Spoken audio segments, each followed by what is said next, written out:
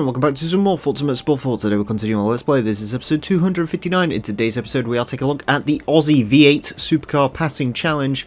For that we need a V8 Supercar, and we do have such a thing in our garage. It was a prize car a while ago. The 2011 Ford number 5 Ford Performance Racing FG Falcon.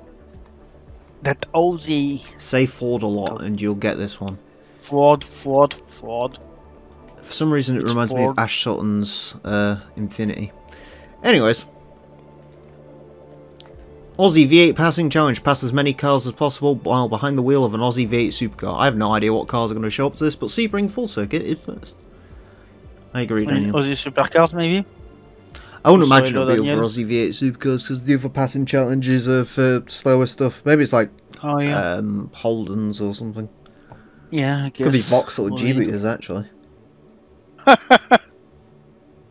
Someone tells me it might be a Giulia's, actually. We'll find out in a minute. Orcon Steel. The Sebring International Raceway. In Australia, dickhead. Yeah, Sebring Australia. It's the new Bathurst. Yes. Alright, what are we passing? It's a Giulia's! I wonder if there'll be any Ford vehicles or if it'll just be a Giulia's. Ford are too fast. Ford are too good to get past. Yep, it's literally just a Giulia's. You know, I remember seeing V8 Supercar events actually where they, you know, the Giulia's were the passees, you know. Yeah. Gotta get passed by the Mega Ford. You managed to drop us in that as soon as we started, by the way. Managed to what? Drop us in the whole Ford versus Holden Vauxhall GM discussion. So let's state our prejudice now. Ford. I mean, everyone knows Ford that is far better than anything General Motors can do, apart from the Chevrolet Caprice. You can use the 720p higher. I mean, Daniel, we've used the Dick Johnson car a while ago, actually. Actually, do you want to know the crazy thing about this? Yeah. That episode is scheduled to go out, I think it's towards the end of April. Yeah. With the Dick Johnson V8 Supercar. Yeah, we're like 50 episodes ahead of that, so... We are very, very ahead of schedule, and I am incredibly, incredibly proud of how ahead of schedule we are. Schedule, what's that? Oh, all I need to do is like finish 5 San Andreas parts, and I literally do not have to touch YouTube until the start of May so far, and that's I've still got like 30-40 episodes left to edit, so not including what we do today, so it's going well. I'm still editing the episodes from January. And now we're in February. So yeah, hi, all in June. Yeah. Or maybe July, actually. I don't know. Depends when the next the other LP comes out. At least in June. Minimum in June. Yeah, minimum in June. Hi. Big Dick Johnson. Oh yeah. Jims Johnson. I mean, technically the name means Dick. Yeah, I guess so. Yeah, because if I'm not wrong, I think American called the Dick Johnson. So I really wanted to call the episode Big Dick Energy, but yeah, I mean, I don't think I'd allow that, so I've just gone with Jims Johnson for now, which is funnier to me in an English sort of way. I mean, I think there was a joke about actually. What? There we go. Hello, stupid prick. Welcome to the stream. Yeah, welcome to the stream. That's his actual name, by the way, just pointing that out. Yeah, I mean, yeah. I'm not abusing the audience. I mean, it's your audience anyway, so don't surprise me that they are called stupid prick. Yeah. Also, as I was saying before he left, I think they actually made a joke about Johnson being one of the words for dick in the US in GTA 4. Nice. I think there is a I think, you know, the first save house you get in Earth Beach? I think if you go if you go along the avenue, go to the beach, there is a place that's called Johnson and something, and I think it's actually the name is actually a joke. No, it's CJ. He relocated to the East Coast, man. Yeah, no. Yeah, no. I think it's actually some kind of joke about geek or something like that. Can't remember what the name it is. Daniel will find out later. That's a developing story. I will say this. The last passing challenge we did was actually quite difficult. This one is yeah. The last ridiculously easy. Yeah. The last one that I saw, you were mad because you couldn't do it. There you just did it easily. Yeah, no, it's pretty straight. Yeah, last one was a bit of the track was the problem last one. Yeah, it's a viewer who said he didn't like me and then deleted his comment. So, and someone who's been in here before. Much to Daniel's chagrin. Him. Yeah, I saw the thing. Yeah. Could it be because you are in a supercars? Well, I mean, V8 supercars.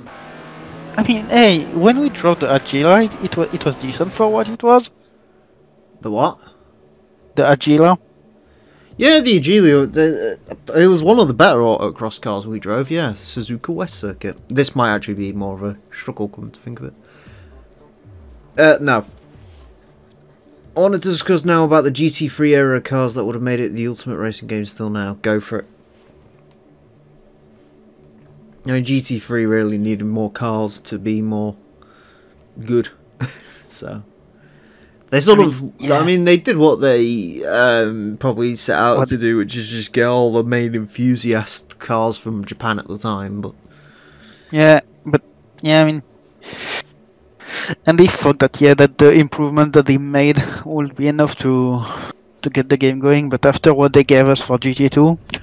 Yeah. It felt like there was I mean, honestly, it felt like GT Sport when it went out. Like, sure, the cars were quality, but compared to what we had before, but yeah, you get what I mean.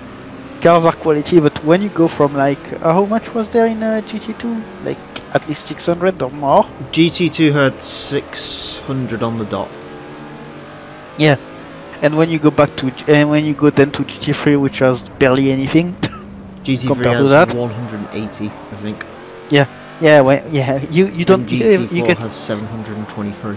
Yeah, you get like a quarter. Yeah. For GT3. Also, Lego expansion for Horizon 4. Like, it's actually not too bad. Yeah, the map's really well done. It looks great. The problem is the content isn't really anything that's going to hold your interest for more than a couple of hours, and also the collectibles are a fucking nightmare. Yeah, I mean, I didn't do them, but if I recall, there were barely any Lego cars. There were 5.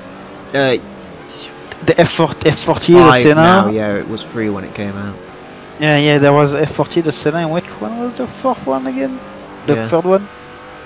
Yeah, I mean, as Emil said, the map is pretty good compared to if you compare to what they gave us.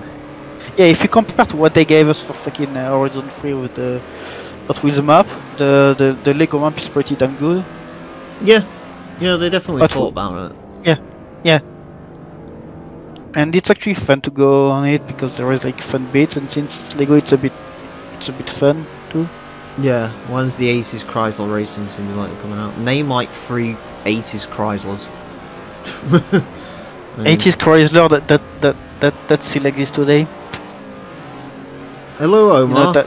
How are you? Oh, hello.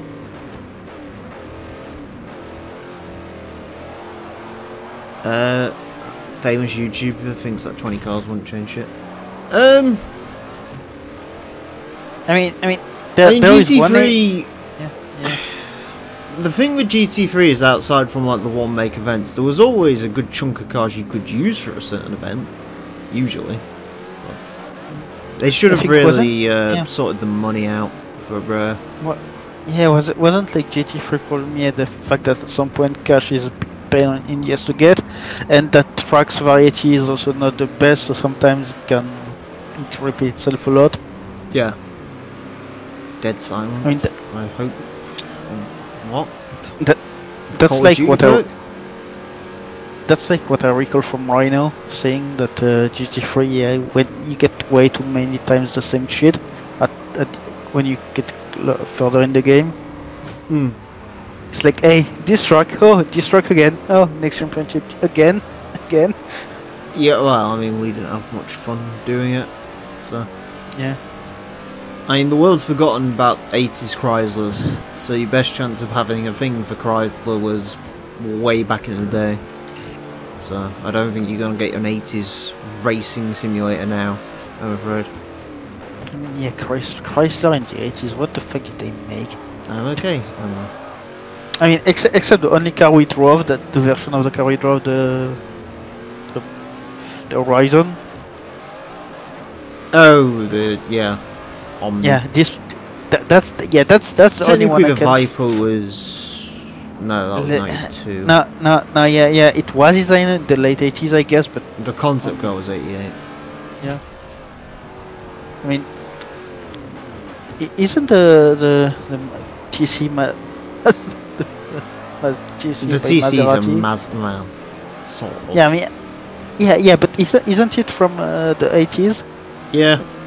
Hey, there we go. We have found one.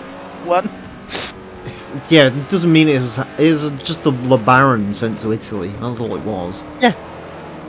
Hey, that... At least it's fancier than just a LeBaron. I mean, other than like sticking the turbo minivan in there. It wouldn't surprise me if there was like a Chrysler Viper challenge game or something like that. So. I mean, there is Viper Challenge, yes. Yeah. Viper Challenge exists. It's an oldest game that is like in 2 pixels because it's from the 90s, but it exists.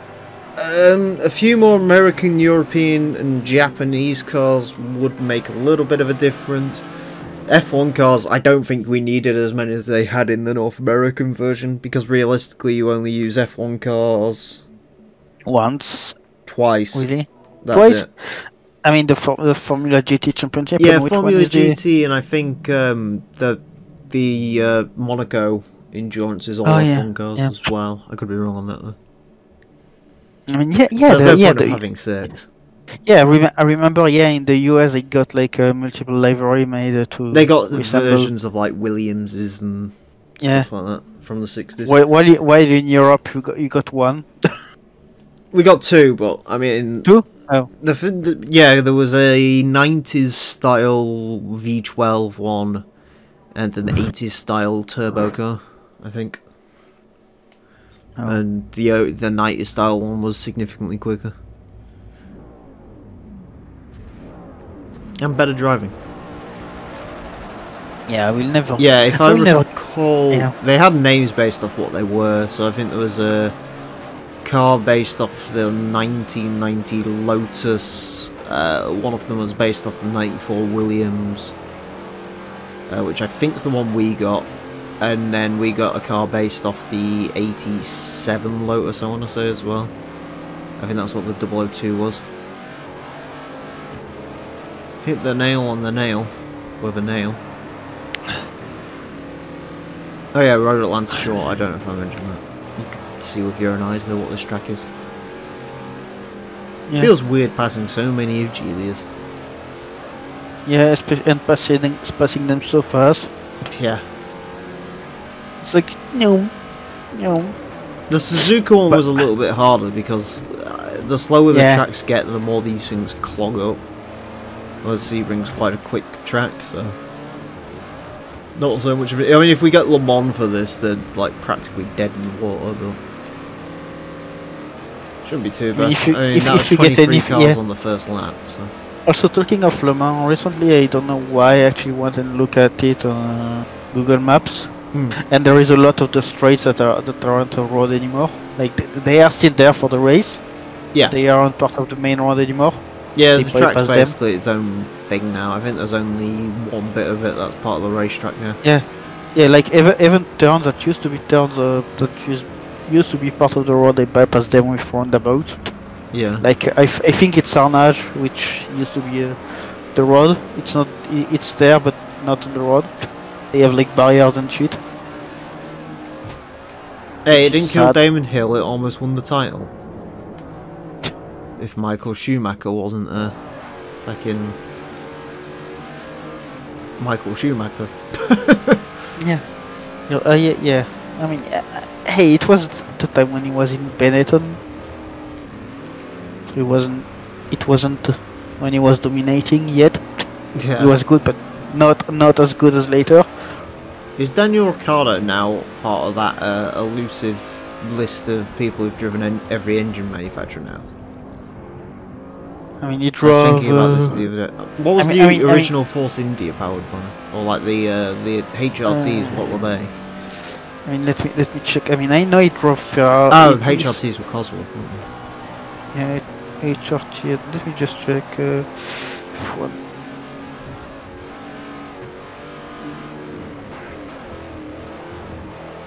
Cars game on PS2 is surprisingly amazing. I played the car games on Game Boy Advance, it was shit. HRT was Cosworth, then he went to Red Bull. Red Bull was Renault, then Honda. Did he do? No, he went. No, he didn't drive the Honda, did he? Okay, never mind. Ignore my point. I mean, yeah, he didn't drive the Red Bull, the Honda, yeah. I mean, he's driven all three now. Renault, Mercedes, and... Has he driven Ferrari, actually? I mean, was Toro Rosso not Ferrari for... Let me think. Ricciardo, when was he at Red Bull and shit? Let me... He was in Toro Rosso 2012, 2013. What did they have in 2012, 2014? Let me check if we can see that. Race cars have liveries. Good observation. But do you know where the liveries come from? That's the real question. 2012, 2014. What did they have in 2012, 2013? Now, where is it? Use Renault 2010 to 2013? Oh, okay. Nah, because they made an agreement with Stoddart for Ferrari for a while. Yeah, they I think Vettel was in a Ferrari Toro. Were you LP NFS Pro Street? Possibly, although NFS Pro Street's a bit of a drag. I actually played it on stream not long ago. I quite like the game. I'm not gay? Okay. Where did that come from?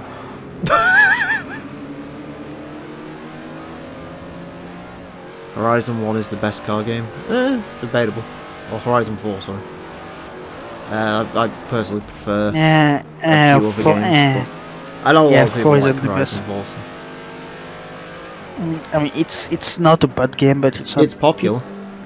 Yeah. Did you try? Yeah, no, NFS Pro Street maybe, but the I don't know. I'd have to think of a different way of doing it. No, actually, he did drive Ferrari with Toro Rosso. 2012 was Ferrari. Hey, there you go. He's driven all the engine providers after this year. Except Honda is the only one you didn't drive for. Which won't exist soon, anyways. Even though it's going to be like Honda, Red Bull, but whatever. Yeah. Okay. Yeah. It sounds like it's going to be an interesting power plant this year, though, because they're using what they were going to use for 2022 this year. Oh, really? Apparently they really wanted to like develop the engine massively, so basically when they leave it's still great. Yeah.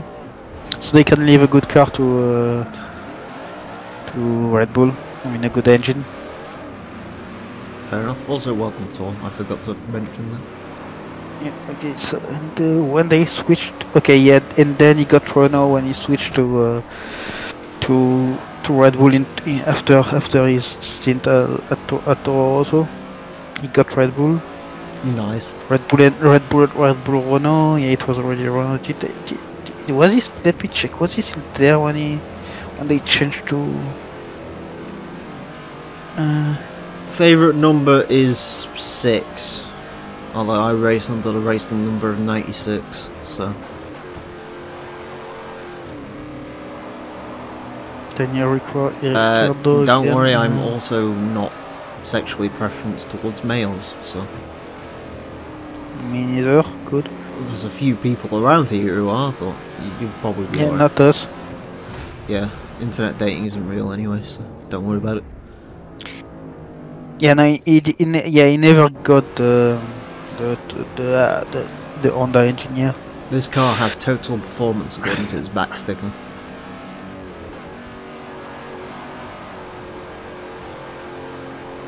One that will also have that. Oh wait, actually, one that will actually have driven all fucking engines. The manufacturer is the old man that's coming back.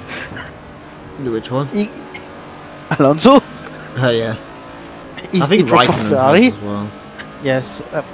Did he drive Honda? Oh, they keep forgetting Honda exists. Shut up. Yeah, because Alonso drove Honda. Honda isn't real. GP2 engine. Yeah. This is a yoke.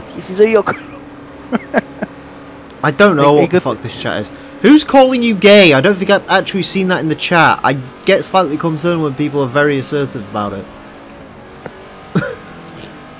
Wait. I don't care either way. If you are cool, if you're not, whatever. I don't care. I mean, yeah, we don't give a shit. You're gay. I You're not literally gay. don't care. I'm not going to send you through gulag either way. Yeah. As long as you're cool and you don't fuck with us. What is the fuck is this chat? I don't fucking know. I mean, I think your audience has actually problems. Some of them. You think? Yeah. I mean, to be honest, it's your audience, so that doesn't surprise me. We're all a little bit fucked. I mean, I am too, because I'm still with you, even though I consider you cunt at times. Also, how was your whiskey? That's fair enough, dude, but no one's calling you gay. Just saying. Yeah. To change subject, how was your whiskey? It's quite nice, actually. I wouldn't drink it straight though. It definitely needs mixing or something. I mean, yeah, it's whiskey is a bit strong, isn't it? It's not so much it's strong. It's just it doesn't really. I mean, I guess you need like ice and shit with it for a shot, so that's fine. Yeah, that's cool. No one's saying you are. I may see and try to get some of those, maybe because Johnny Walker, Red Label. Yeah, I think Red Label, Black Label is supposed to be better, but I mean, I had some around. It was free whiskey. I can't complain.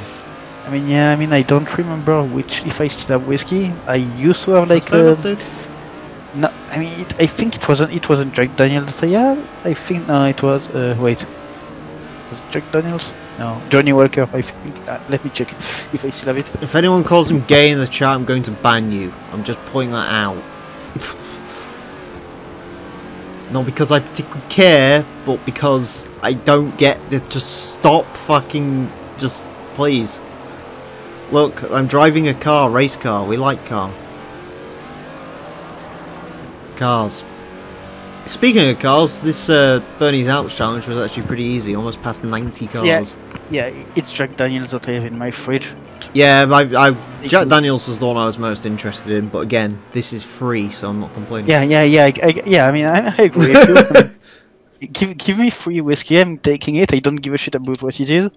Like my dad gave me free whiskey. It was some shitty Scottish one, but I for fuck's sake. It.